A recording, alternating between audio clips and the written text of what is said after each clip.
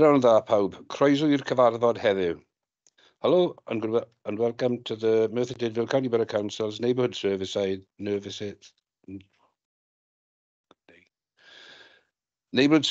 Countryside and Planning Scrutiny on Monday, the 11th of March 2024.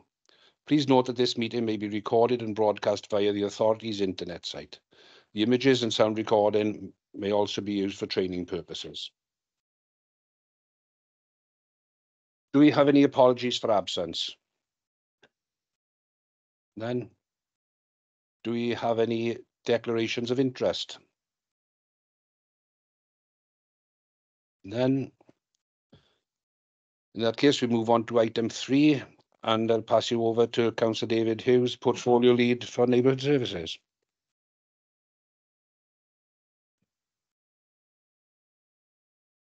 Thank you, Chair. As we all read the report, it's biodiversity and green spaces management. Some report is to inform members of the recent achievements and provide further insight into the challenges facing in relation to biodiversity and green spaces management.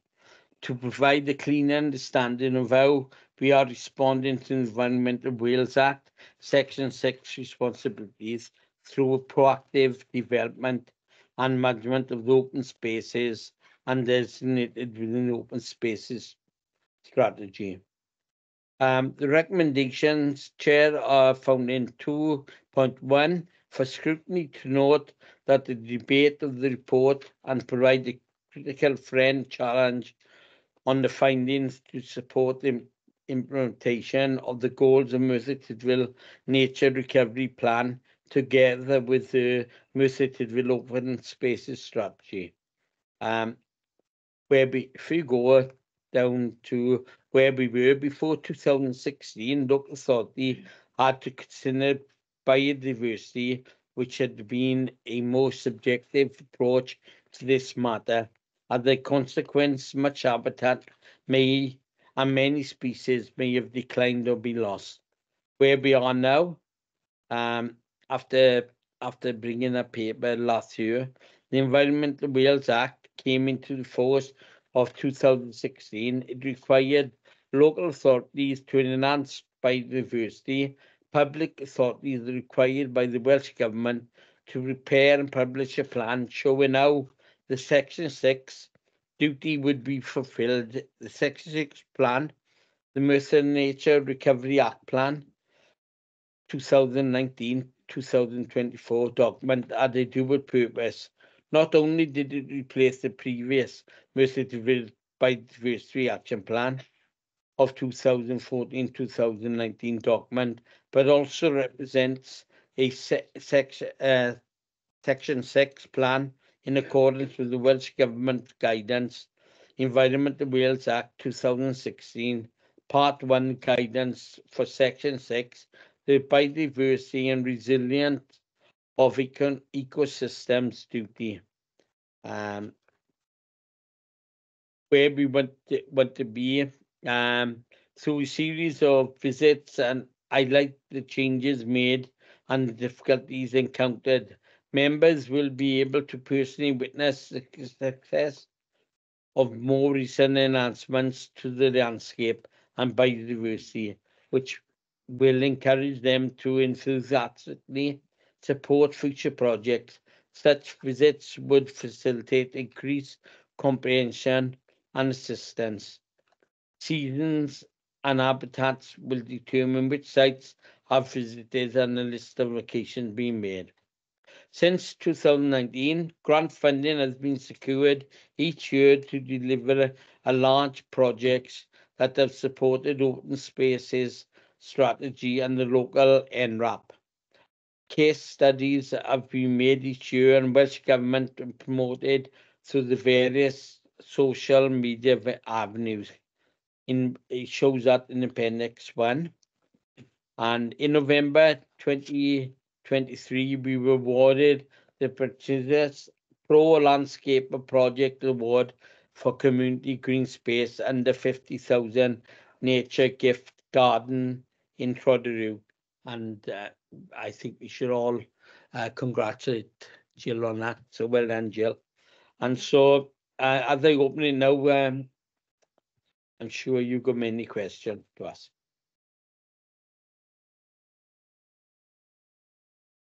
Thank you, David. Thank you. And could I just second David's comment, belatedly say congratulations on winning the Pro Landscape Project Award. I was unaware of this, and I think we should always promote the success of our hard-working teams widely. And on that note, I shall open it up to the committee for questions.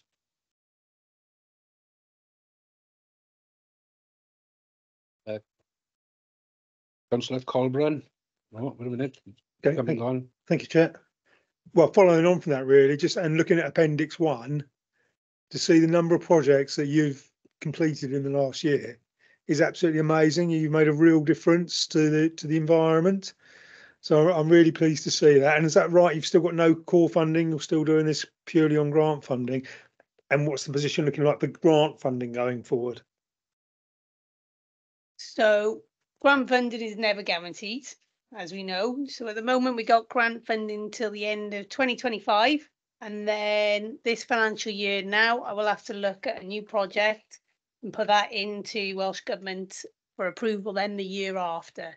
So there's no guarantees. Obviously, Welsh Government at the moment are in deficit as well. So come 2025, it's your guess is as good as mine. So given the LMP grant has been going since 2019, given all the environmental targets of Welsh Government, it's highly likely we'll get it. But obviously, I can't foresee that given the financial situation at the moment. But I know because it's hitting a lot of targets, we're talking the whole of Wales, we're seeing more and more emphasis on the environment. So fingers crossed we will get it. Okay, and it's the team is just you and Matt at the moment, is it? Yes and no. So Matt is obviously in planning. I'm in parks. And I've just employed somebody through the LMP money, because with the LMP money, it's split. You've got capital and you've got revenue, and there's two pots of revenue. So we've just been able to employ a new person who sits as the LMP officer. So LMP means local nature partnership. So we have a partnership within the council as representative, which Malcolm used to represent as the biodiversity champion, with lots of different stakeholders to kind of foresee what we're doing as a borough kind of to everyone else and showcase all our kind of projects. So Ian is here till end of 2025, and hopefully we'll have many then come through the revenue through the local places for nature grant, and then I can keep him on then for another year or two. But again, I don't know if Ian goes, it's just me doing all the implementation work, because Matt doesn't do the implementation work. So it is everything on that sheet is me on the ground. Right, well, looking at that list and everything you've done over the last year, Jill, I'm amazed you've got time to spend to come to us and visit us this afternoon, to be honest. I don't. Because that's quite a list of things. I was in the park in Bedlinog this morning and looking at the pond. It's made such a difference. It's absolutely fantastic. It's looking now. And again, other projects that you've done around my borough have made my ward have made such a difference. So for you, obviously, in Nantlinog, that money has come from the local places for nature grants. As the partnership, we only get £10,000. So for me, I'm always looking at pennies into pounds and how I can really support lots of different projects. And again, that pond supports Matt's NRAP, because obviously as part of the NRAP, we're looking to increase ponds, wetlands, looking after our kind of blue kind of areas within the borough. And also Bedlinog Council, I was down there 2 weeks ago. Again, I can't put everything in that appendix. I was down there with Michelle Simmons, trying to support the Bedlinog Council as well, and how we can improve that area too. So things are going on, maybe that, I haven't been able to write down everything too. Well, so there's more than what's on this list. Yeah. Yeah. I'm looking forward to seeing some frogs and tadpoles in the pond there in a few weeks' time. They will be. Yeah, hopefully. Sorry,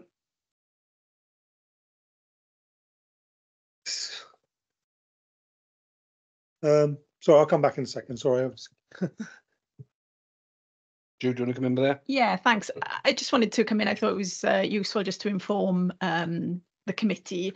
Obviously, you know, we are very fortunate from all the funding we've had from Welsh Government, but I think it's important to note that that's not a given, that Jill has to put a huge amount of work into submitting applications for these grants. You know, that's a huge effort in itself. But not only that, throughout the year, then she has to monitor outcomes and make sure that the money is being spent and, you know, make significant returns to Welsh Government to evidence all of it. So it's a piece of work in itself. Don't get me wrong, getting funding is great, but it comes with a lot of work as well. So I think it's worth noting that.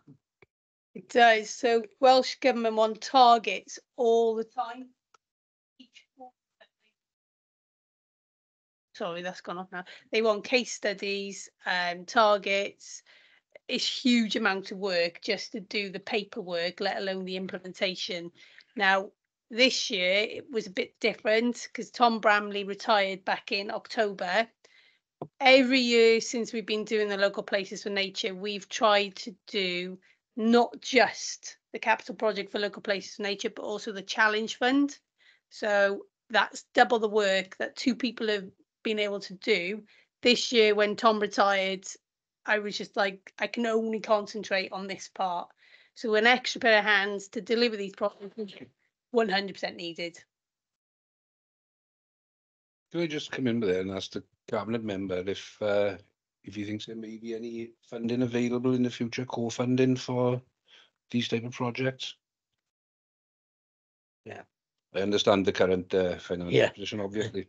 Yeah, obviously with the current situation, at the moment I can't say there's any money in the kitty at the moment, Dave, but obviously if there is, and biodiversity is the very important part of our strategy over the next coming years. So I'm sure Judith and myself will look at it, and if we can help Jill in any way, we will be looking at it. Lovely. Thank you very much, David. Councillor Leighton. No, thank you, Chair. I don't know who I'm directing these at. At the moment, there's two questions, but I don't know who's going to answer it. The Dowless Greening Corridor, or Grade to Green, I call it in Dowless, Jill. Yeah. Yeah, great, fantastic. Hopefully by the summer, I will see it looking really nice. Obviously, there was funding put in place for that. So who will be responsible for the upkeep of that now? It's us. So Yeah. the problem with all of these grants, there is no revenue aspect for maintenance, which is always difficult to kind of justify. Given our core objectives for the council are waste and biodiversity, again, I've got to look at how can I improve the areas in the borough, equally to be low maintenance, which I appreciate is a big thing for parks with less staff going on. So I can give you an example there. Trelewis Pond, we did in 2019. I went back there last week to do some new improvements. That's 5 years of no maintenance. So whenever we delivered these projects, we've always tried to look at how low maintenance it can be from planting subspecies that we put in there. So yes, Dowless High Street is going to be a little bit contentious because obviously it's a carriageway and you are going to have people throwing rubbish out of there. And yes, that is going to be on us to do. In terms of kind of, it should be minimum planting because of the species we put in there. In a couple of years' time, they'll be big. You won't need to be doing as much weeding, but that will come to me, hopefully, and my team, that we can go in there maybe once a year, if that, to kind of look after it. Because there is a certain type of grass in there, isn't there, that you've got? We've got lots of. I couldn't give you the plants, obviously, at the moment. No, there's a certain grass. There's something that I don't know. We've got lots of different kind of grasses in there because it's a carriageway, you're going to have them grit in it. So we've had to think of salt tolerant plants too.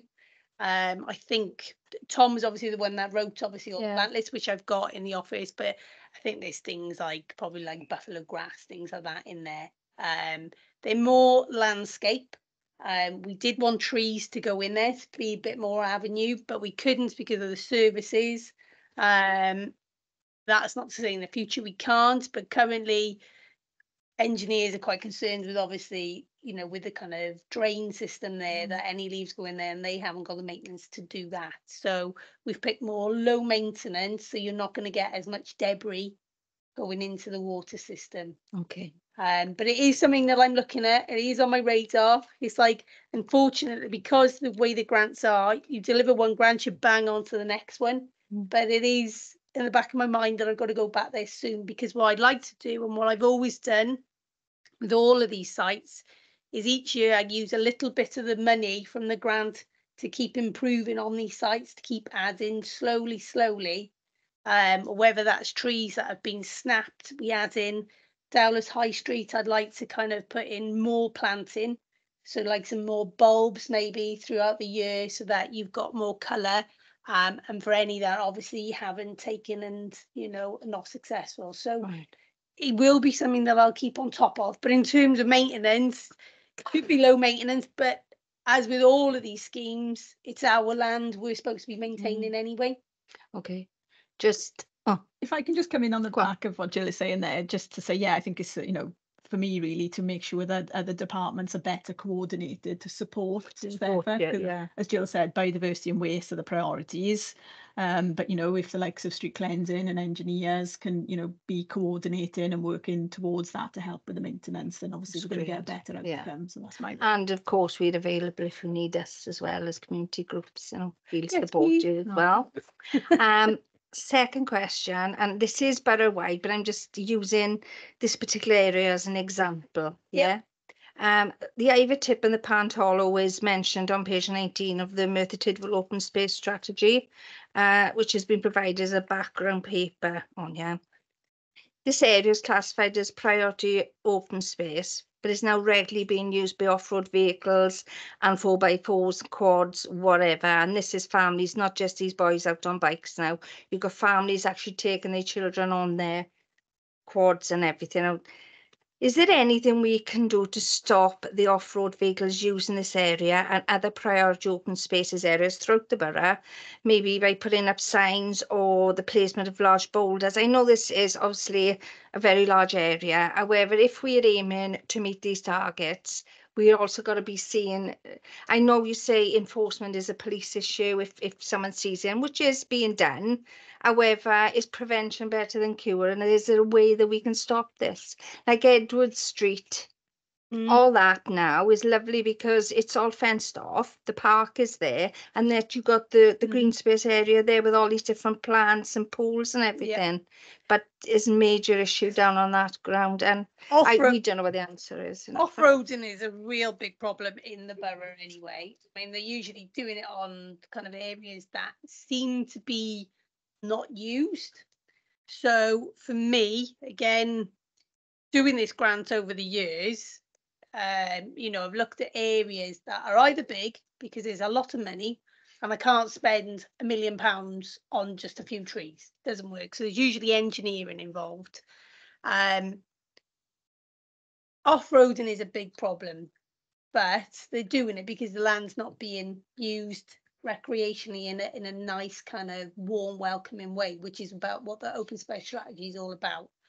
If somewhere is being used, it's got a warm, welcome feel, and generally you've got your families coming in using it rather than your off-roaders. I think for somewhere like Ivor Tip, again, it's been on my radar in the background to maybe use part of the local places for nature grant to change that. It's quite tricky, the grant, because basically what they're asking is you to get people closer to nature. But if there's got a lot of nature on there already, then it doesn't classify as an area which I can improve. So it's a really, it's a chicken and egg one, that is, because you kind of want people to use it in a more recreational, welcoming, nature-based place. So that's what I was going to say on 4.1.5, the opportunity side of it is, number 3 says to enhance civic pride, and number 4, broadening the definition of play to actively encourage use of the area. If this is going on in the area, you're not going to have people wanting to actively use it as a family, or going to the park, or going for a picnic, or basically just getting involved in outdoor activities because they got quads and bikes zooming past. So So it is a big issue. as there's a new grant, I've done an interview this morning for somebody else with the Shared Prosperity Fund. I'm desperately trying to get people employed through this because there's a quite a big pot of money there to improve the open spaces, purely for open spaces. Yeah. So where I'm constrained to what I write in the grant for the local places of nature, the Shared Prosperity one isn't, and that is all about open spaces. So I think there's around about £200,000 that needs to be spent. I might be wrong there, but I think from memory that yes, these places can be put in. But I think again, as Jude said earlier, it's more about departments coming together, speaking to each other, and like some of the places I would like to do, I don't know. You know, they could be in the LTP, they could be used by other kind of organisations that have already spoken to estates. I don't know that until I actually come to that piece of land. But yeah, it is nice, that place as well. The incline, it's lovely. not the incline, yeah, it's a lovely area, that is. And it's massive, and I think this is the problem as well. It's so vast, and so it's not easy to deal with. But if we could prevent them going on there, sure, the job wouldn't be as difficult. You're going back every week, seeing the same thing being kicked up. The grass is a mess. Plants are pulled up. I mean, even driving up High Street on the middle green area where you put in, you know. Thank you anyway, Joe. You doing a comment, Donald? No, I've got nothing to add to that. Oh, sorry. Oh, am I? Sorry. Mine as well. Mine won't go off. You was not going off. You would just be a lot more to say. Next then is Councillor Smith, please. So the grants we apply for, is that for the bigger project for 1 year, or we got a list of projects that we do per year for us to overlook? Chair, it's now, it used to be 1 year only, and that was it. So we'd have to put in one big grant. So over the years that we've done Trelewis, we've done Abercanet School and the Riverside Walk there. We've done obviously Prince Charles. We're currently doing parts on the incline at the moment. Troy de Rue we've done, and they're the bigger ones. And then there's all the small ones. This year, Welsh Government have changed. It's gone from a 1 year to a 2 year grant, which is good for us because obviously we've got longer periods of time when we've got a lot more money. One of the things that we always say is it's really hard to deliver a project in 1 year because Welsh Government, like this year, for instance, they didn't give us the money until I think it was the end of July, August. So I've already lost half a year to start delivering projects. So there's only one big capital one there. And then there's the smaller pots. And again, they've changed it this year. So you've got two small pots. So the £10,000 is for the Merthyr Tydfil Biodiversity Partnership. So that could be anyone from, say, Keep Wales Tidy, NRW, South East Wales Rivers Trust, the Friends of Nantlinog. Anyone on that group can ask me, can you give me some money? But it's got to fulfil the NRAP that Matt draws together and does. The other pot of money, which they've changed, is for Section 6 duties. And within there, there's quite a few kind of points I've got to deliver. Not always achievable, but I generally try and tick every single box. So as of 2025, I don't know. There's the other pot, which is the Challenge Fund, and that can go up to around about £300,000 again, if I put all the work in. And it generally takes about 6 months to write a grant up. So it's a lot of time to just write a grant up. And there is only me writing it. Clever good, isn't it? That's the main thing. What I'm chasing is a big section, is the Bryncowen Pond.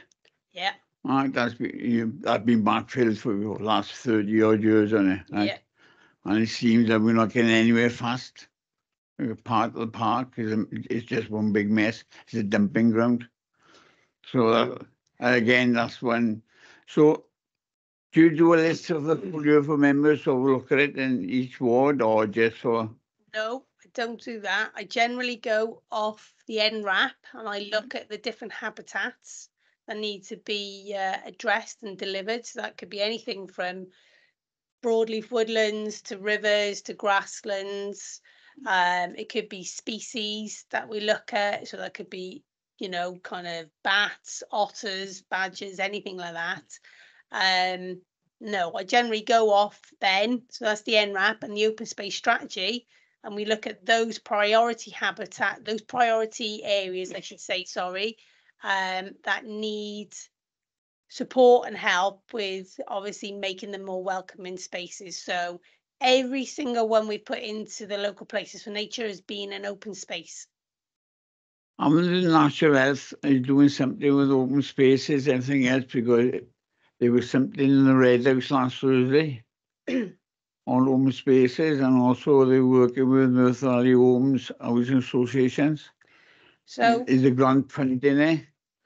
there's grant funding to support Merthyr Valley Homes because they're on our partnership. Right. In terms of the health, did you ask? Yeah. Are you talking like Prince Charles Hospital, places like that? No, there was something in the Red House I think it was last Thursday, and I think the National Health Party would talking about open spaces and everything else, because they reckon that's for mental health and everything else. That's kicking in with it. Yeah. So they're talking about. I couldn't make it. I was. There's a lot of scientific research just to show like open spaces, green spaces improves your health a lot quicker. If you're in the hospital and you can see green space, it obviously improves your health much quicker than if you didn't. We worked obviously with Prince Charles Hospital when we actually delivered on the playing fields there. I'm working with Tegan Arse Nursing Home at the moment, delivering projects there for them. But they're a public service body anyway, so they're supposed to be doing their own work. It's very difficult to try and get them to come to the partnership. We used to have the fire service on our partnership many years ago, the police as well. They used to come, but I think since COVID, a lot of that has kind of just gone. Because we did have the Dixie Gardens burning as well. I can't remember the name of the project now. Do you remember going all to the and making it open space and bike parks and something like that in that area? Fire service. Fire service, yeah. Healthy hillside. Inside, aye. But I don't. It's finished, so they got it, got eh? finished, and because of the Heads of the Valley Road, so that area was again a beautiful kind of habitat. Because of the Heads of Valley Road, I think it was about half of the site went. Right. So Tara Daniels, who was delivering that project, she really struggled, to be honest, to try and deliver that project because it was all about engagement, about kind of restoration, about looking at how the fire service and the community can work together so you wouldn't have fire risks near people's homes. But yeah, it would have been a fantastic project. But obviously the grant for that finished because that was an NRAW grant. And because half the site is gone, it's not much more we can do. They put a kitten through it with the road. Yeah. That's a big change, yeah. But can I also say, I think Councillor Leighton is right. We've got to do something with these motorbikes because they're not only on open spaces, they're on the roundabouts, on the roads. So I don't know how we're going to take it forward because we've got to get the police up and going because mental health is frightening people. Motorbikes that come to the road, they're frightening the older generation and it's not nice. I'm just wondering, Beth Jones, I think she does the Trails group. I think it'd probably be worth bringing that up in that group because I believe the police service are on that particular Trails group. But we, as a council, we've got to do something. It's getting ridiculous now. And it's not only motorbikes. You've got electric scooters. You've got it's a trailer, but that's 11 when on the payment. So I don't know how we take it forward, Joe, from here. We got to do something. It's very difficult. Again, like, I mean, the only time I've dealt with off-roading is probably on triple SIs, especially up by Heel Gerrig. I mean, I know at the moment they're actually cutting farmers' fences down to actually get up there. Because I'm trying to get some of the kind of farming that is here to get them onto my partnership at the moment because I can get a wider picture of what's going on in the borough. So yeah, it is a real problem. NRW used to compound and obviously take away some of the bikes, but I've not heard anything like I don't think it it's changed. is. Thank you, Chair. Thank you, Bill. Philip Starr next, please. Thanks, Chair. Just a couple of questions, Jill, about the appendix, really, some more information, really, about some of the obvious developments that you put here. Can you tell us what bit more information about the new legal agreements with the Wildlife Trust of Tafechan? Is that what Bill was just talking about? No. No. Okay. So what would those new legal agreements actually Okay, so entail? it's still actually going on at the moment. So basically, the Wildlife Trust started looking into kind of area maps and boundaries, and they realised that the leat was actually within their boundary. Right. So we all know the kind of problems with the leat, and it's leaking obviously on the tram road and it's being washed away. But within their lease, and I think their lease is from 19 something, I can't remember now, because they've got a 99-year lease. So whenever they first took this on, way before my time, obviously that boundary with the leak was in there. So the new project manager was like, okay, well, we can't do anything with lease, because if we did that, we as an organisation would be bust. There'd be no Wildlife Trust. So they came to us and said, look, can we just change boundaries? So I walked with the manager and our estates department to look at where their boundary they would like to kind of go, which was fine for me. You know, I've got no issues with that. But obviously, because of the legal agreements within the lease, they've had to like look back at everything. So what you've got the Ponsong group, which is a new group that have set up because of the Welsh water treatment want to go on the triple SI. You've got a group of people who've come together, obviously in uproar about this. And they then decided, well, do you know what? We'll take on the lease. We want the triple SI. Right. So obviously there's a lot of to and fro in going there. I don't know. You don't know who's on that group, you know, as such. Have they got the right expertise to be able to manage a triple SI? Do they, you know, can they do it? So myself and estates at the moment have looked at the management plan. So it's not been all written up. I believe in 6 weeks' time, the actual management plan will be finalised for the triple SI. But because the other group have taken an interest, there will be no more 99-year lease. It'll only be a 25-year lease. Right. So we are trying to involve the Ponsong group to be involved in the actual management tasks. That's going to be quite difficult because there's loggerheads with the two groups at the moment. So there will be some negotiation. I would personally like to try and set up the old Tafechan management committee that we used to have. I believe we used to meet once a year. Yeah, which was, I think, was quite productive. What happened to that then? Again, COVID, it just devolved. Okay. So it'd be quite timely, really, to set that up. But nothing's been agreed as such because I'm waiting for the management plan to come in. Once that comes in, myself and Matt will read over all those things, agree to what they've got, and then the lease will be signed. So a little bit early. Okay, thanks. Is well, just a couple of other things on that list as well. Give us some information about what the plastic research with Cardiff University. Cardiff University, do you remember there was, I can't remember how much it was, £1 million being spent down in Tabargoid when they were trying to desilt the lake down there and rescape it. So at the time, Cardiff University were doing some research down there to look at the silt coming down from places like Fossafran and some of the farmers that own land on either side and kind of working out. So they started looking at microplastics that were actually coming down into Tabargoid Park itself. So once that grant had finished, Rachel, who was delivering that project, spoke to Cardiff University and said, you might want to speak to Jill. She might have some money to help you kind of further your research. So Cardiff University approached me and said, are you able to fund our research further?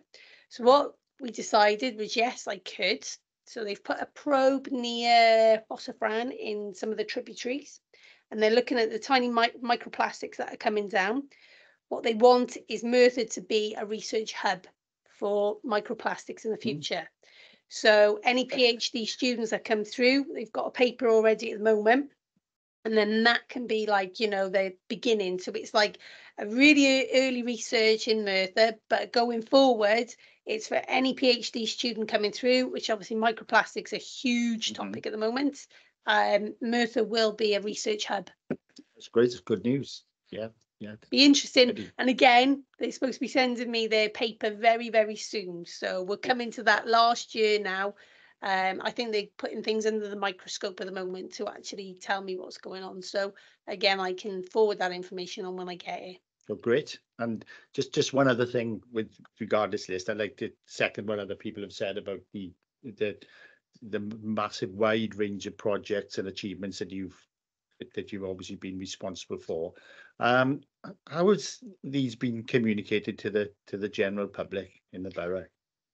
Well, Are they aware? Because there's a tremendous list of things here, and if people aren't aware, they just, I think you need to be to bang your own drum here, or a drum. So again, we used to have a Facebook page, and I believe in the last elections, for some reason the page went down. I don't know why. I couldn't tell you.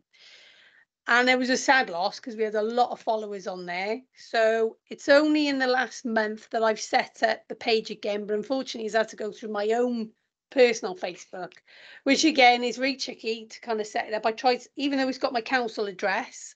So we're now promoting on our biodiversity page of all the projects that we're doing. The new SPF, if I can get this person in, the new SPF engagement officer will be able to showcase all this. The new person in Yain at the moment has been fantastic.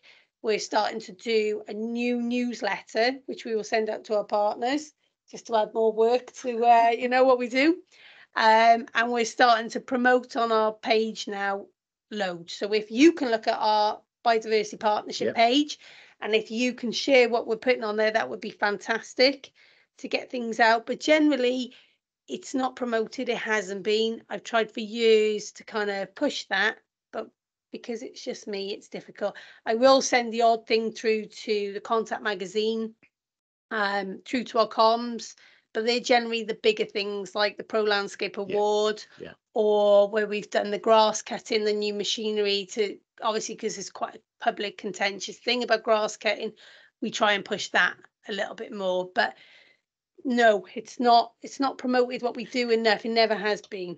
You know, I think that's the detriment of all your achievements as well. Then people need to be seen, need to be aware that these things are ongoing and how successful they've been. So anyway, keep trying. I need a dedicated person. I think that's for another argument, isn't it? Okay, thank you very much. No Thank you, Chair. Jill, can I just ask you there, what is the title of the media page? It's Merthyr Tydfil Biodiversity Partnership, and it's got the partnership's logo on there, like a dragonfly on there, and I've put our Pro Landscaper, you know, like the long kind of one. I've used that image as our main one because that's showcasing what it looks like in spring. It's beautiful.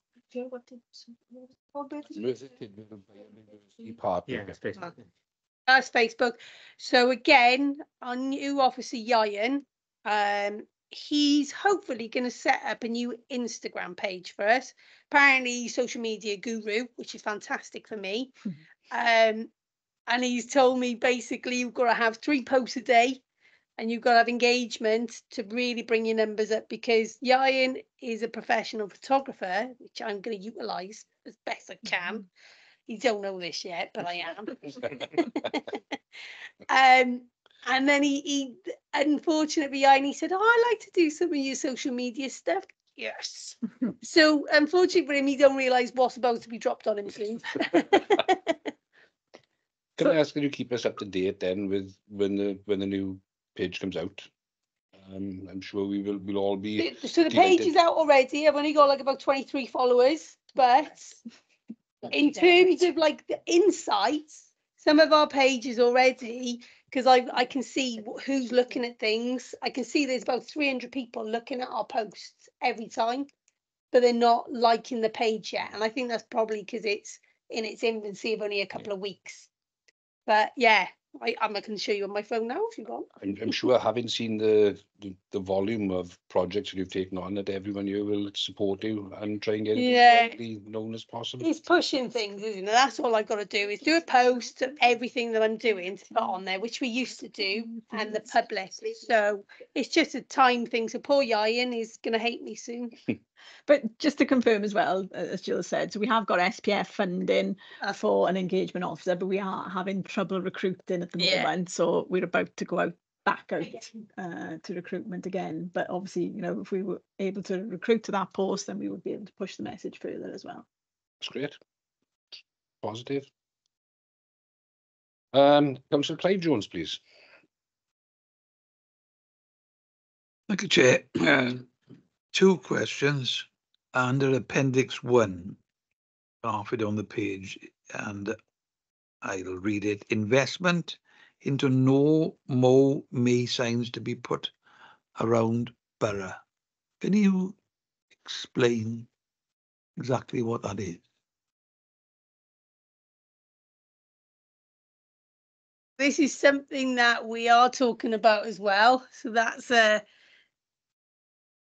I had to put that on there because it's been paid through grant. So as you're well aware, we're trying to change a lot of the grass cutting within the borough. There is a campaign. It's called No Mow May. So the whole of May, you don't cut the grass. Plant Life, I've done this, and many councils and the whole of Wales have been delivering No Mow May throughout May for years and years and years. We've never done it. So I was approached to say, can we do No Mow May? And I was like, yeah, of course. For me, it's easy. For other departments, it's not so easy because of the implications on SLAs, of public perception, sports pitches, people kind of doing things like that. So I've sent some of the literature around already. We've had signs made up that says No Mow May. They haven't been put in yet. So we've still got to think about, are we going to do the campaign or not?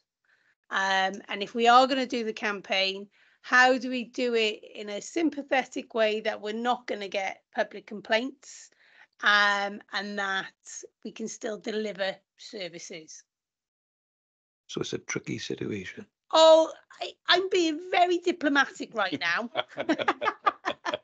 I'm very diplomatic right now. It's a message for the public as well as council services. It's the people with private gardens and yeah, I mean, okay, so you all know about, like, you know, pollinators at the moment, they're in massive decline.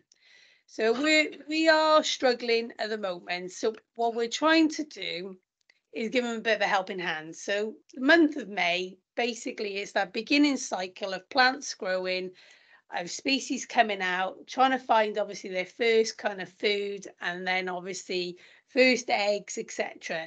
Now, if we're going in, cut it all, then we've just decimated a whole ecosystem in one go. Now, it is a really tricky one because you can cut meadows in April and then leave it then for the whole of the year, and we won't cut it then until October time, roughly, isn't it? End of September, October time. You can cut one time, but what we're trying to do is give those pollinators, as well as kind of the flowers, the grasses, a chance right at the beginning of the year so they can thrive. But if we keep going, then obviously we're always back to the beginning. We're struggling. Now, again, it's easy for me. Just don't cut. Just don't bloody cut it. But, you know, I will have everyone in the department going to me, but we've got to cut that. So I'm in the tricky situation now of trying to work out, okay, what can we cut? What can't we cut?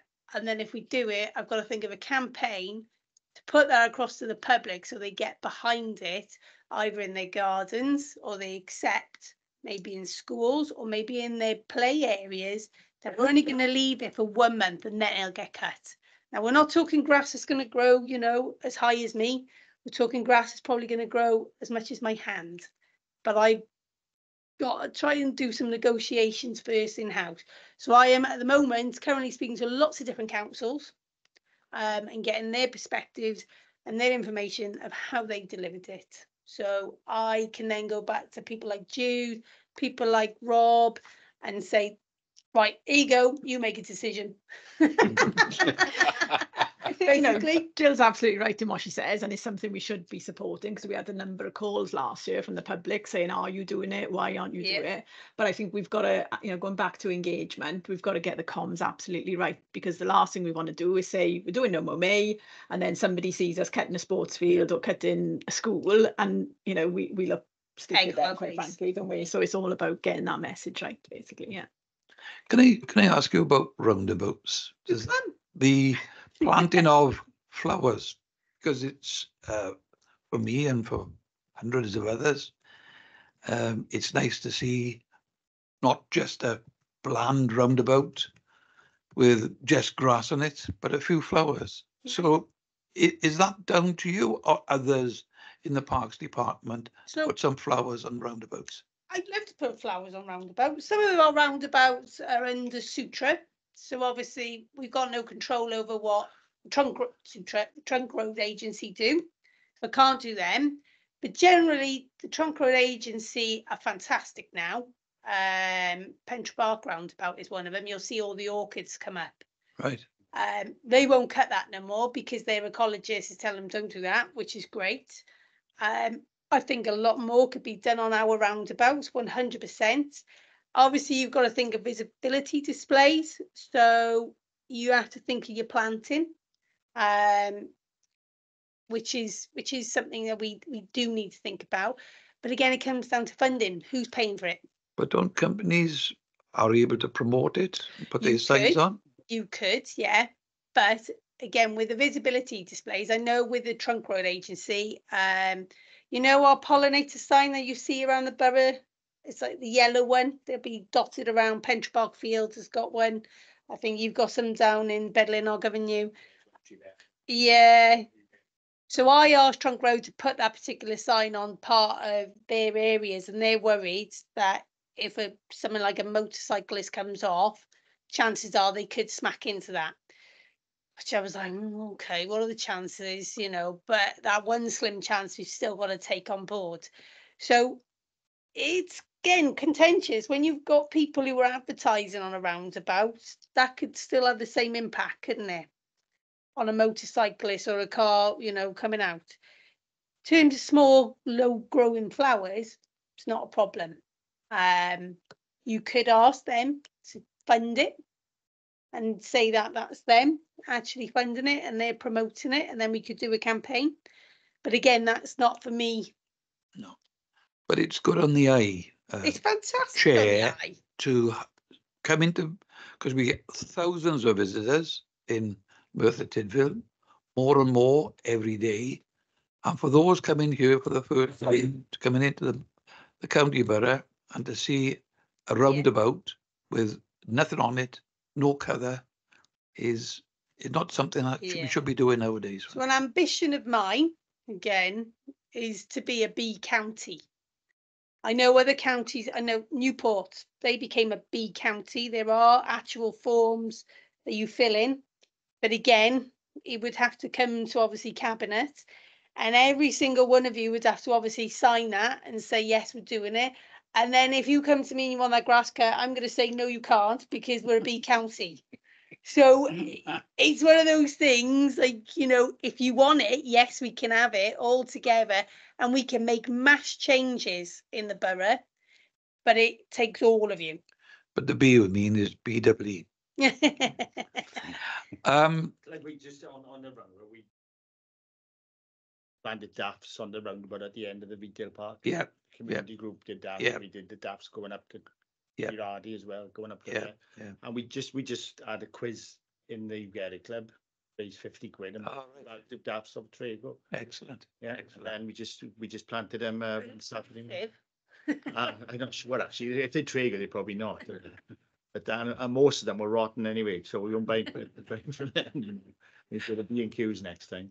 But no, it was, we just thought it would, like you said, it's a busy roundabout. Yeah, it It's is. a main way into that retail park, and it's beginning to look nice, actually. Yeah, There's excellent. a lot of stuff. The other point is, as has been already touched upon this afternoon, is, and this is completely, totally out of control, and that's the scramblers and the quad bikes. I give you an instance, and everybody here probably give an instance. In my ward, the bottom of Vulcan Hill, come to the junction, look straight across, there's a lovely grassed area there. Is the operative word. And the local scramblers absolutely love coming down Vulcan Hill. I came across 9 of them one Sunday morning. I just turned the corner and they were one behind each other. I stopped the car and wound the window down. I said, "What do you think you're doing?" And it was just carried on, and they went straight across Grassverge onto the road. I was out Saturday morning with a street surgery with Gerald Jones, the MP. Neighbour approached us about a different matter on the entrance to Quarry Row, and when we were there, a scrabbler and a quad bike behind it came straight across that. Now, I've approached the police more than once, and the answer is we cannot go after them. And especially since the issue down in Ely, where they went after 2 youngsters. We all know what happened there. And I think there's even more reluctance from the police to do anything. But the answer is, from the South Wales Police Force, we cannot do anything. They know that, and that's why they seem to be riding over most open spaces, from what I see, throughout the county borough. I just think it's diabolical. And either through yourself or the chief officer or the cabinet member, this is a matter which should be raised at the highest level with the police, because if it's happening in Merthyr Tydfil, it's happening elsewhere, and it cannot continue. So I don't know if you can be involved with that. Can I answer? Yeah. We have written to the Chief Inspector of Merthyr on more than one occasion, and as he told you, we can't chase them. However, they got a helicopter up regular, but they don't seem to want to find them, which is a sad situation. Can I suggest, David, on this occasion, it needs to be raised at the chief constable's level, not just the local inspector, because the instruction and the answer is coming down right at a very high level, and it can't go on. They're a danger. They're a danger to themselves. They're a danger to pedestrians, and I wouldn't mind finding out how many near misses or injuries have occurred to members of the public, because they feel they can do absolutely anything at the moment. But I know that the commissioner has been spoken to as well. Right. And he obviously speaks to the chief. I honestly think that this should be raised officially through the council. Can I just say on the back of what Clive is saying, and it is, we know this, and we get told, obviously, it is a police issue if they're out there. Yeah. But when they're on council land and they're constantly ripping up the good work that the likes of Jill are doing, that funding is just being wasted. We're even doing, we like Inspector Clouseau made it, because we're trying to find this out, find that out, to feed this information back to the police. You know, it takes more than just, it takes us all. It's going to take us all. It's damaging the environment. There's no respect. And when you see an area where there might not be many bushes or flowers, and there's a deep furrow through it, it's beyond belief. I'll just jump in quickly. Obviously, top of my head, I've had to deal with lots of this over the years. I've had to deal with lots of kind of bikes coming in, snapping trees, cutting fences, horse riders taking fences out that I've done for many, many, many years. My first initial thoughts is we probably need to know where in the borough they are. Like, you know, we need to probably map it all out to begin with, right? We know they're in that area, we know they're in that area. And then we need to look at those sites and actually work out why are they using those sites. Generally, you know, the sites that they use are sites that are not being used, you know, kind of recreationally wise by lots of people. So they're using it to get out of the way and enjoy, because there's probably scree on there where they can do their big jumps.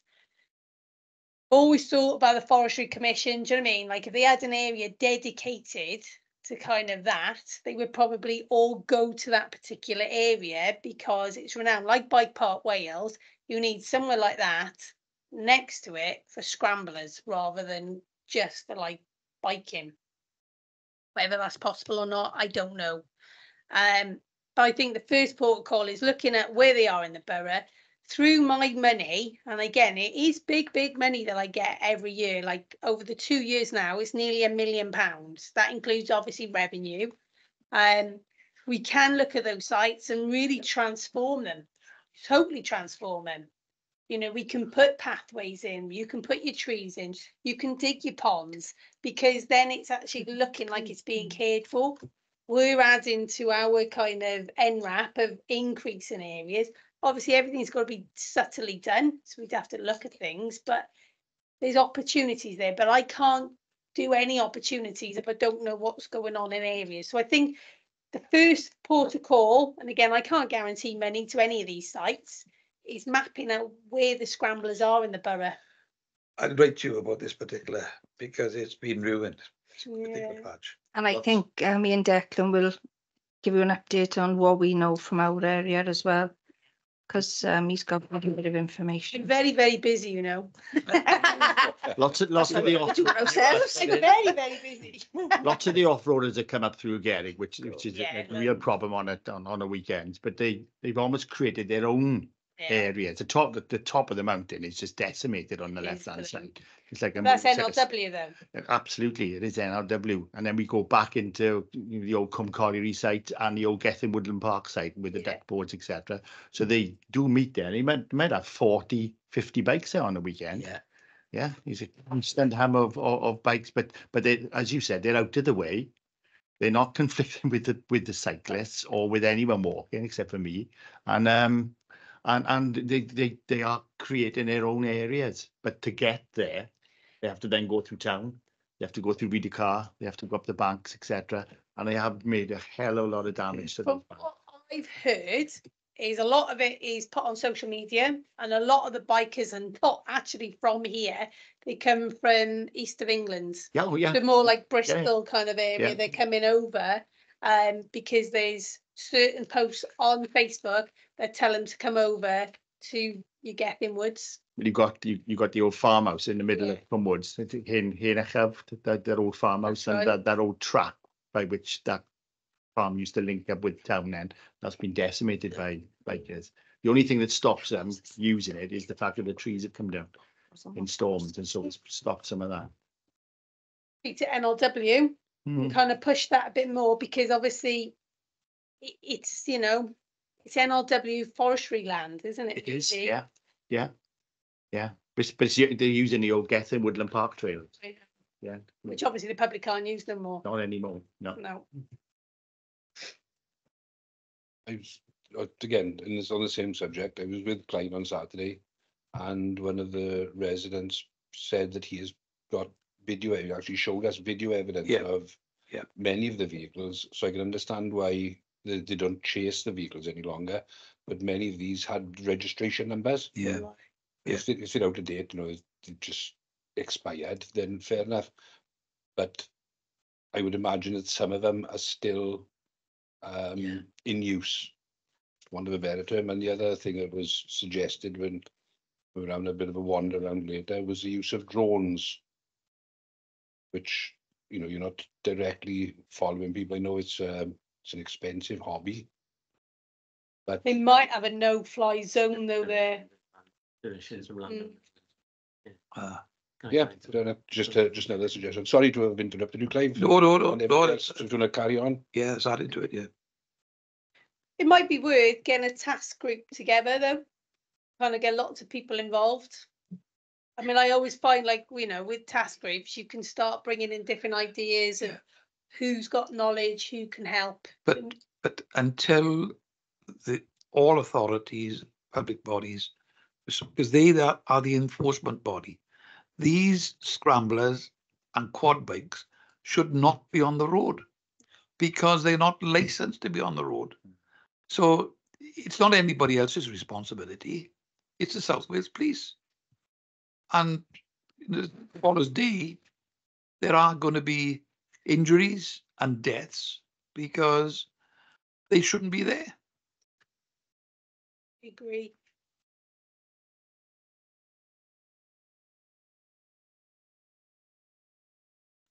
I finished, sorry, yeah. Councillor Colburn, please. Thank you, Chair. Sorry to take you back to grass cutting, Jill. But you're right in what you say. We can't win whatever we do because half the residents want the grass cut to within an inch or a fraction of its life, and half of them want it to grow. So we're never going to win. But also going back to what you've said about the pollinator signs, which are all around the borough in the different areas that you have left. I just wondered, had there been any follow-up, any research to see how much impact they've had? Has that increased the amount of pollinators? Didn't you? Yeah, well, I looked at each of those, the initial sites, and just did a survey of what plant species were there at the start. And I've looked at it a couple of years after that as well with the new cutting regime.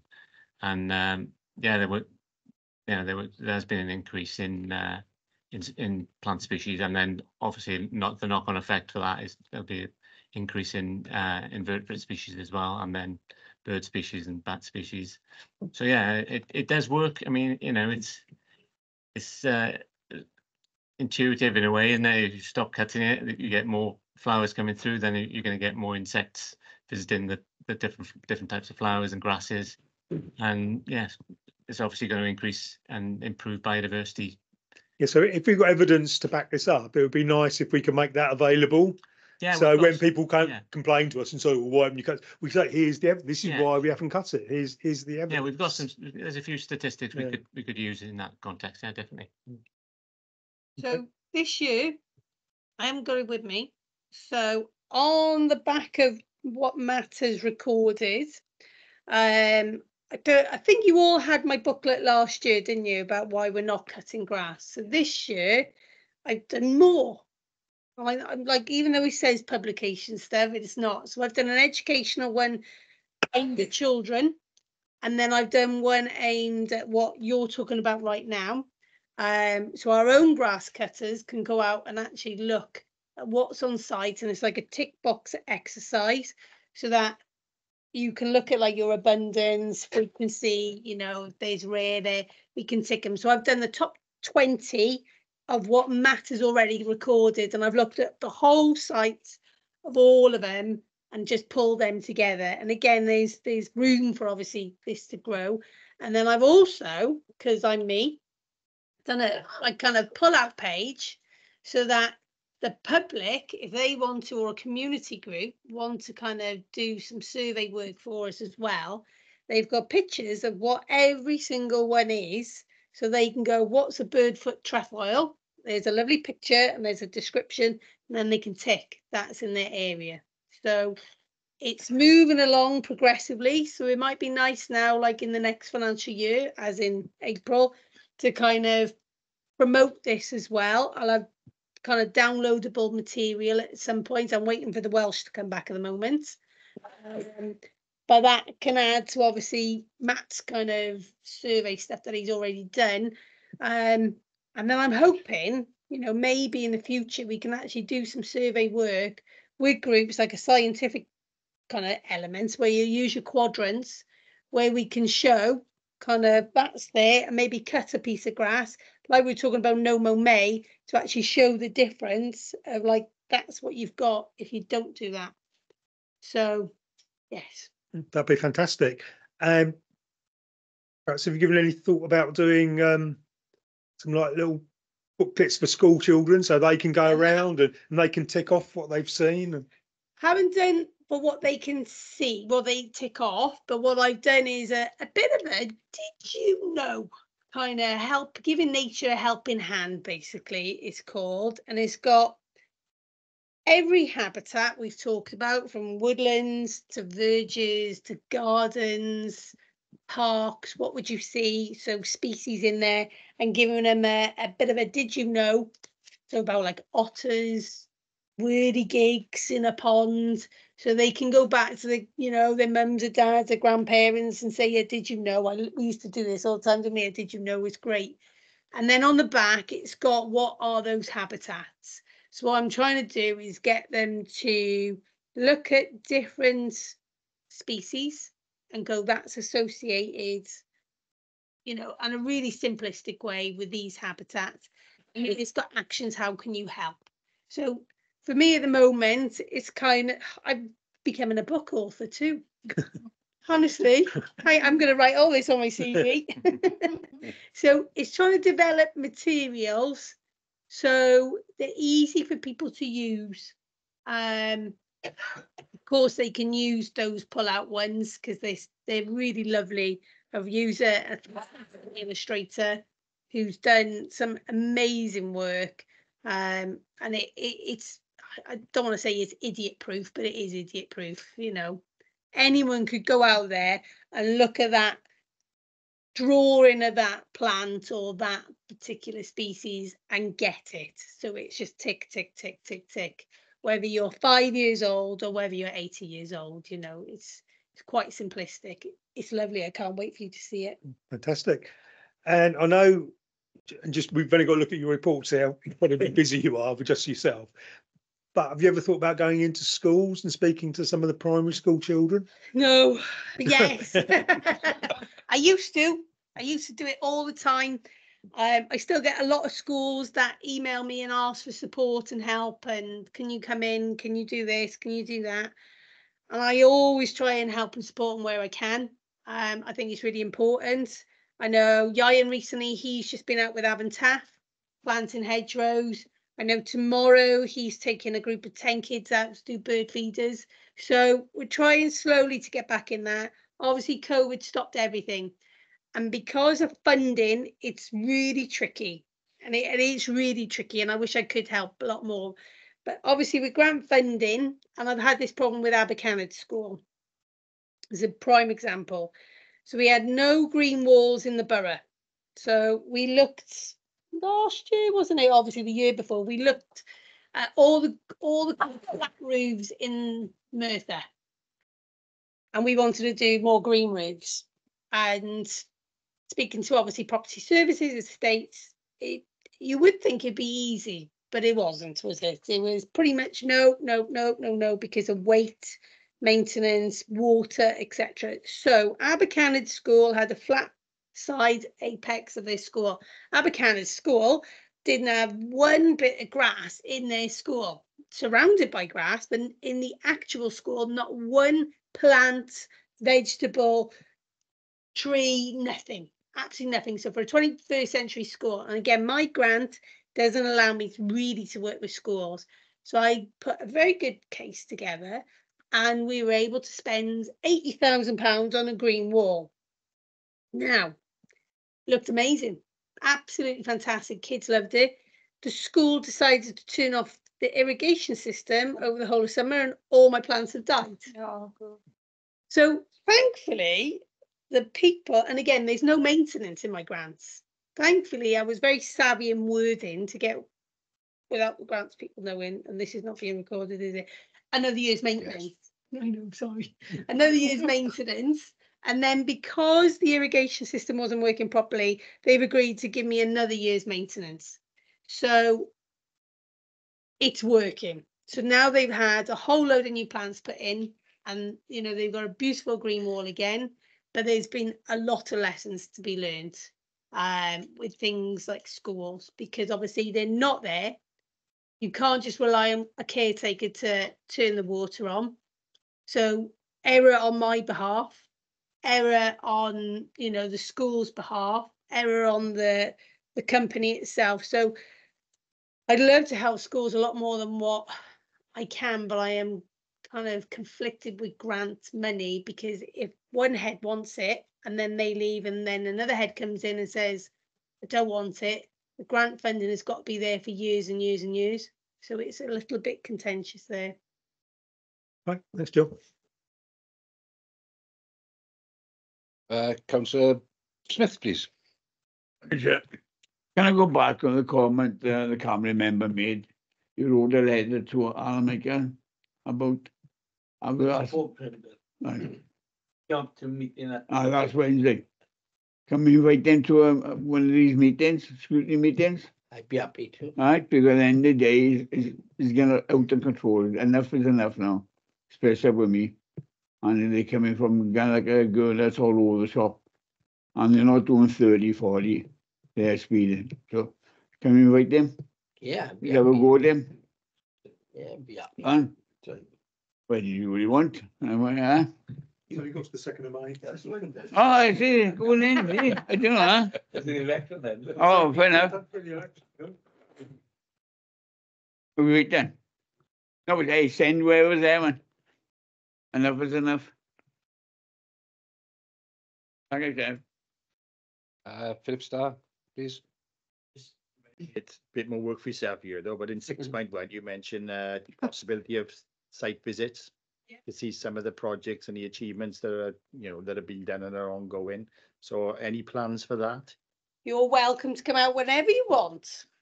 Whenever you want. I will take you to any site that you want to, you know, see that I've developed. Again, just remember seasonally.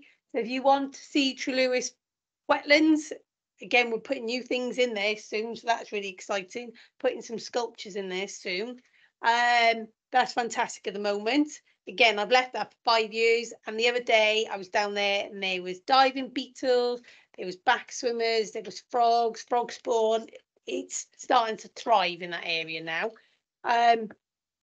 God thinks easily, because come summer, because of that particular area is, it's a wetland. Come summer, the water won't be there. So it's ephemeral, so it'll come and go. If you want to see Troggeroo Park, where we turned the tennis court into a beautiful garden, I personally recommend coming end of spring, summertime, when it's really in fruition, because it's beautiful. If you want to see all the kind of sculptures and Abercanid we put in, again, I guess it depends what you're looking for, because Abercanid, like Nature Walk, huge salmon there, there's an otter there, there's a waterfall there, a dragonfly we put in. And again, that's about kind of getting people closer to nature. You'd walk past the school with the green wall in. And then you could walk over my lovely bridge that we put in, so the school children could do pond dipping. There's a new orchard there, etc. But so I guess it depends what you want to see, because whether it's species or whether it's habitats, then, you know, I can give you any site you want to. You can always drop me a message, or we can do as a group. It just depends on how you want to do it. Yeah, that's right. And we can perhaps do that through the chair and through Neil's replacement then, presumably. Yeah. Thanks, Jill. So that the offer is there for. Offer is there. I'm very busy though. I know you are. Perhaps you'll have a new officer take us round. Perhaps Ian can do it as well as doing his social media. Let me. Yeah. Do we have any further questions for Jill or Matt? Oh, thanks. I'm tired, but you know, at least I'm passionate. Eh? I'm breathing. Do we have any comments then? I have a comment. I just want to say well done to you, because pretty amazing. This page you got, is it able to be shared to different pages? Because we got quite a few groups going. So if I share it to them, hopefully you'll have a bit of response. But well done anyway. Thank you. Any further comments? Yep. Certainly, David. I think we're very privileged to have Jill in our team, and the work she does is appreciated, and Matt as well. It's appreciated. So I'd like to thank you as a portfolio member in here. Thank you.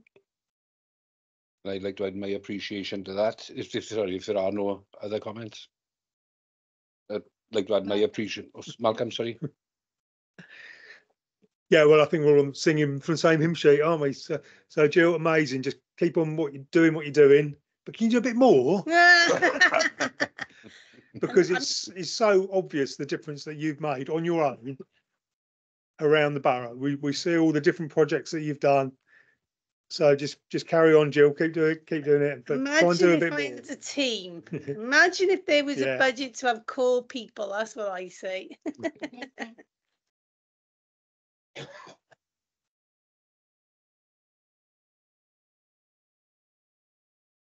So finally, I will get to add my comments. Thank you, Jill and Matt, for a very informative report.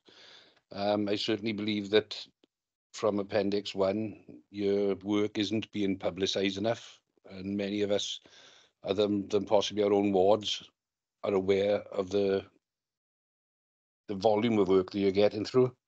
So all I can say is thank you very much and keep up the good work. Thank you, Jill. And on that note, if you wish, you may leave, and thank you very much. Both. And David, sorry.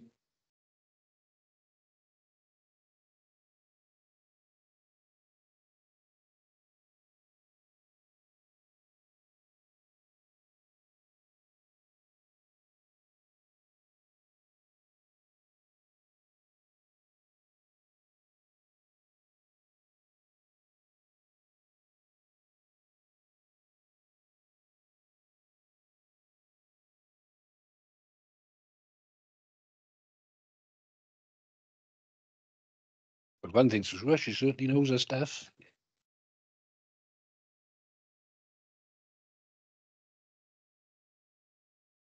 Move on then to item 4, the Scrutiny Forward Work Programme 23-24, which we're now coming to the end of. Do we have any questions or comments about it straight off?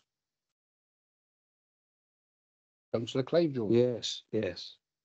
What is the up-to-date situation with the nappy absorbent and hygiene products? I know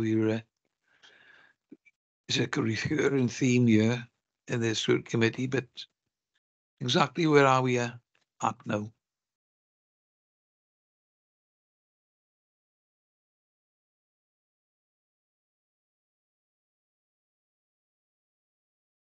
We are still looking to go down to Carmarthen. There's a recycling centre down there that would be nice to go and see. I think it would be nice to go and see. To see what they do and get further information on what they actually do with the materials, costs, and recycling whatever benefits there are from it. Though Welsh Government have still not come back with anything with regard to a central recycling centre, and that was the last that I was aware they were looking to do somewhere in the southeast Wales area. So the only real development is to go down to Cardigan. It was Cardigan or Carmarthen. It was one of them to go on a visit to the site, and then we can get further information from the horse's mouth, so to speak. We've had an answer back from the Welsh Government that they were possibly looking at a centre, South Wales somewhere. It has probably got on the back burner because of the extreme financial situation at the Welsh Government level.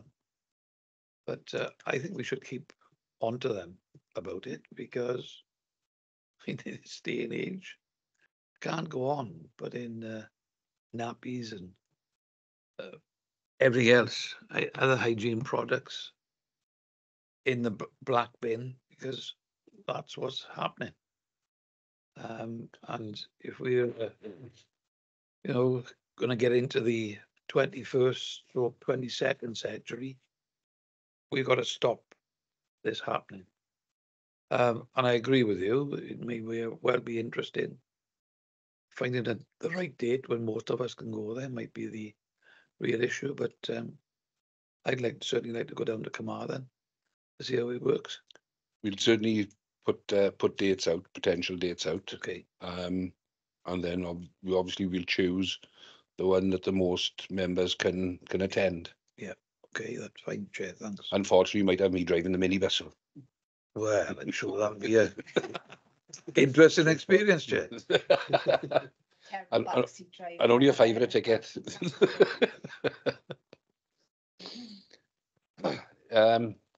Any other questions, comments? I suppose the only one I've got to point out is that the flood risk management was supposed to come this month, but because of various issues, that will now be coming to us next month, and I'm looking forward to that, to see the flood risk that's potentially flood area, the area that's potentially involved as a flood risk, because I believe it's from the old Morris Brook going across down into where Tesco's used to be and the land down there, which stops us developing that area. Sorry? Be within that risky area. This building and the court building. It's Since this building's been put up, I don't think you'd get permission for it today. No. Without further. The bus station is an area of concern, and obviously this is between the brook and the bus station. Yeah. It would have to be a hell of a problem, and we'd have a monsoon once in a million years to flood the bus station, in my opinion, because the river is right down there. It would perhaps come from the brook as opposed Well, to... surprising to see Clive, simple as that. But anyway, we will have the experts to inform us, and we will be able to question them. Yeah. So I'm quite looking forward to that one.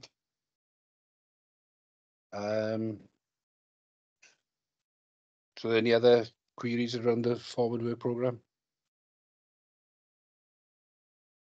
Nope. Scrutiny referrals, I haven't had any.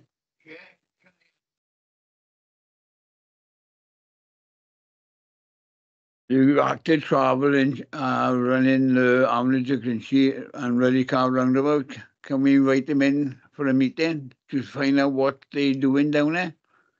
Because I know it's out for consultation, and I'm fed up of people having to go with me because certain times of the day it takes an half hour to get down that section.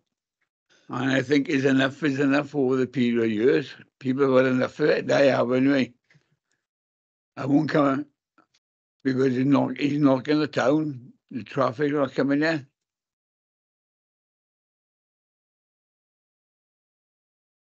We'll have a look at it. We'll at the moment we'll have the opinion it's under regen. I can't go to the monkeys oozy under as long as they get it. As simple as that. Enough is enough. It can't come here. It'll go to regen. We can refer it. Well, have a joint meeting. We can look at a joint meeting, though that has been hasn't happened in the past when we've asked about. We have asked, yeah. We can't ask. The only other alternative is to let it go through regen, but speak to our colleagues who sit on that scrutiny with the questions that we have. Well, something got to be done because the public are there had enough from. I mean, they talk to people on the certain parts of the time of the day they won't come here. Well, actually, when I asked about alternative crossing somewhere in that area, I think I was the cabinet member at the time, I was told no, that it was too close to the roundabout, when logic would tell you to accept that. But it's happened, and I don't know why. Consideration to have two crossings, 100 yards each other. Three. The row. Yeah, the roundabout, the bridge, In Fountain, one just over the corner. and they wanted to put a light on the Kidrow one, on the bridge one. So there were three lights. Yeah. Come on, no, forget it. And they were told not to do it by ways. We They recommend it. will get the answer for you. if we can, we'll ask for a joint scrutiny. And if not, let you know, and you'll have to go through colleagues in region. And then lay a bit of pressure on. That's what we want, or something done. Item 6, report recommendations. Did we address the recommendation in the report? And do we think we've added value?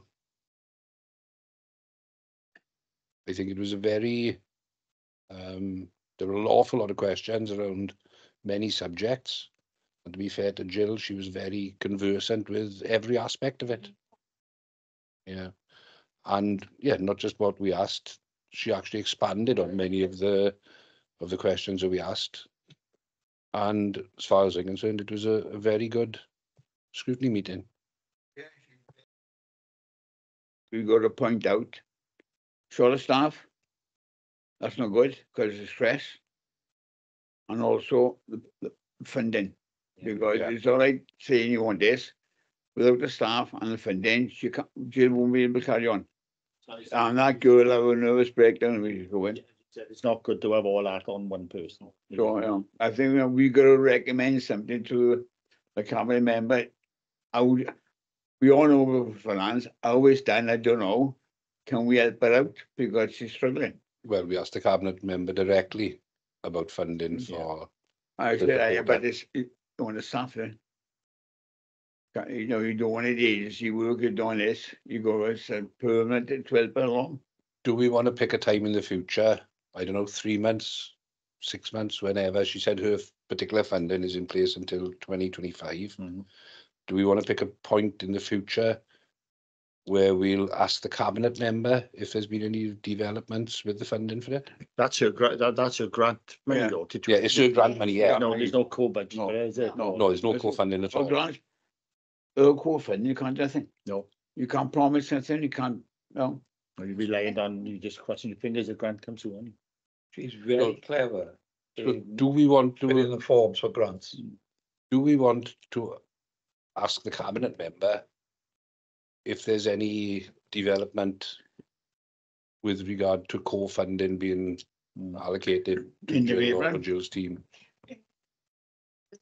Phil asked her about us going out, maybe as a group to different sites, have a look what she's been doing, and then go to the cabinet member and say, we've seen what this girl is doing on her own and what she could achieve if she had the right backing. I mean, she's doing a lot now, isn't she? So if we were to set that for how long? 3 months? Well, I've seen that was on Bape Insurance, the work they've done on that. But again, it's heartbreaking though, Bill. I would say end of April, that's a financial year, April 1st, give them 4 weeks, see what anything's come out then. Yeah. The site visit has to have an outcome. Yeah. And presumably the outcome is our support.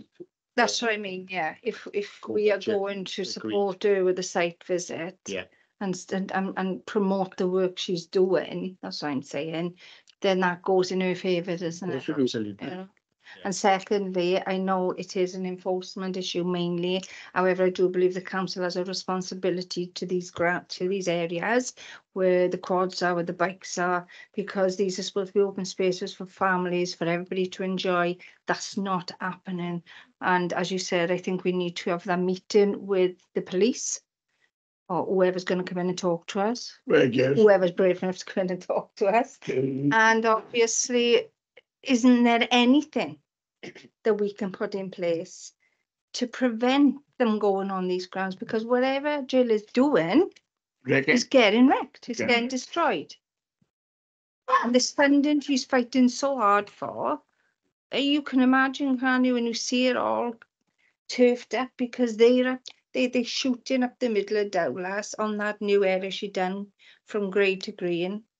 And it's on footage. Taking a car, a quad straight up the middle, all over the plants, all over the grass. It's horrendous. Shocking. So, yes, Chair. To answer your question, Chair, one, we've got an obligation because of the legislation that's there. Several acts of Parliament. She's very clever in. She told us it takes time to fill out these grant forms. You've got to have the ability and experience to fill these forms in. So she's very good at that. But that can't remain forever and a day. So if we're able to visit the various places, so we can see, build up the case, and I would say that we need to put it on the agenda for, we've got a meeting in September. Yeah, there will be a meeting in September. That's the aim, August, to get it back on the agenda. Circa September time, is that the suggestion? But in the meantime, you'd have visited these various places. And then, unfortunately, because of the weather, etc., we haven't organised. We wanted to get one spring meeting, one early spring meeting, and then one sort of late summer meeting, or mid to late summer meeting, so we could see these different sites. So we'll get the first one organised as soon as possible, and the other one then July, September, and then ask about it after, when, as Councillor Leighton has suggested. When's the frog spawn coming out, Malcolm? When is it? It's out now. Starting now. Now, is it? Yeah. Okay. We're And about 3 weeks behind in bed now because we're a bit cold up there, but other places. And lasting until the end of this month, or when the tadpoles come? Well, yeah, no, well, not till May. Oh, right. Well, Okay, not, so not right. a window there. If you look good, the pond, wouldn't it? So would you prefer to try and get something done quickly to go around some of the springtime months? It's the best time to look at the area now. It's pointless looking at the area now because nothing's not growing until it grows and it comes nice and fresh. It's the time to look at it. You could see the wetlands now. They probably blooming now. Aren't they? Always parts wet, yeah. Like Jill said, it's an ephemeral area. Yeah. So it's just like a mud flat. Yeah. Summer, which is quite difficult to explain to residents because I thought, oh, it was a wetland, there's no water. But it's done its job during the winter. It's drained all the water. The whole area used to be a completely unusable bog, and now it's a really nice area. And it's dried, nice and dry in the summer, but it is a pond in the winter. So. And I think that's a good point because we all haven't seen all these different areas. We know of our own areas. Yeah. We know what's going on there. We're not really out there seeing the bigger picture. And that's what Scrutiny is all about, isn't it? It's the overall. So we leave it with sort of later in the springtime, Yeah. and then one in the summer. If we're in agreement with that, yeah. Yeah.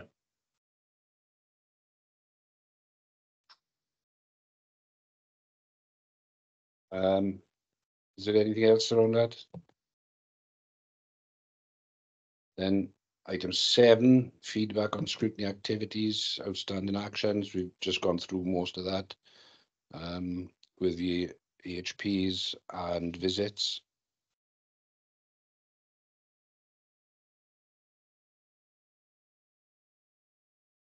Item 8, feedback on the site visit to Unit 20.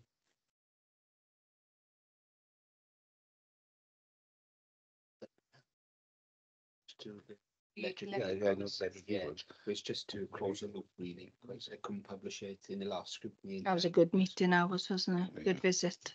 Yeah. Very good visit. Done very well. And the money, the way he done it.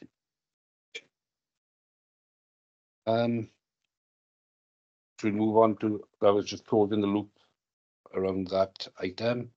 Item 9, is any other business deemed urgent by the chair? The only thing that I have to say is I'd like to thank Neil for his support and expertise over the past 2 years. Unfortunately, he is leaving for somewhere else. I'm sure that I speak on behalf of the whole committee when I say he will be sorely missed, and also wish him all the best in his new role. Thank you, God. Appreciate that. Thank you. I didn't find out too. Quite shocked that you've been really supportive of me as well. So. Thank you very much. Much appreciated. No problem. On behalf of everyone here. Yeah, thank you very much. Thank you. And on that note, I close the meeting. Thank you everyone for your attendance and input. It's been appreciated.